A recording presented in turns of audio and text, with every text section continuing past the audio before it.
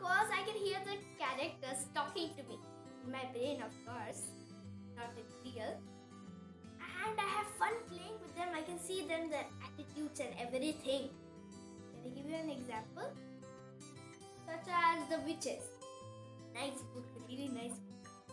I can hear the motto of the witches saying, "One shall be 50 to the ear. Squish them and squiggle them and make them disappear."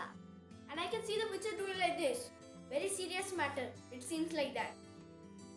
And Fantastic Mr. Fox.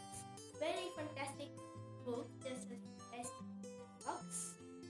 And I can hear Bogus, a character who is always after Fantastic Mr. Fox, wants to catch Fantastic Mr. Fox, along with Buns and Bean, two other farmers.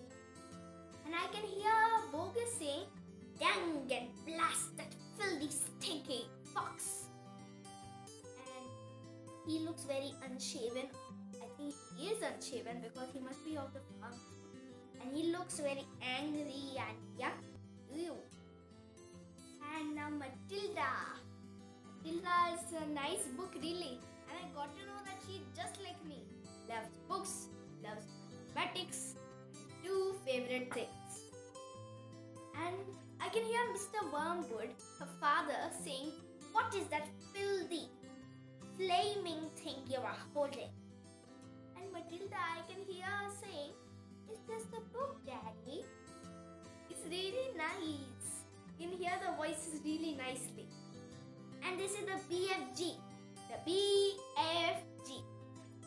And I can hear the blood bottler. And he's saying, "Where is that yummy, juicy human you are hiding?"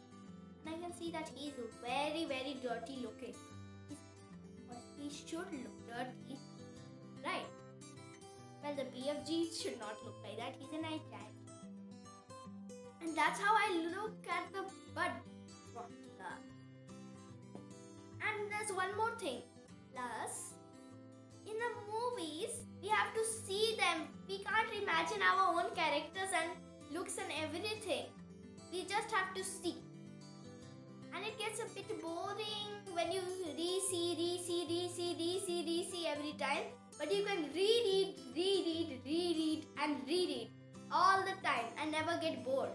That's the best thing about books. Plus, they miss out the best parts. I was not that happy with the Harry Potter movie because they missed out the ghost party. One of the main things which was in the book. I later got to know about it inside the book itself. It was written. Too bad. So that's why I love books.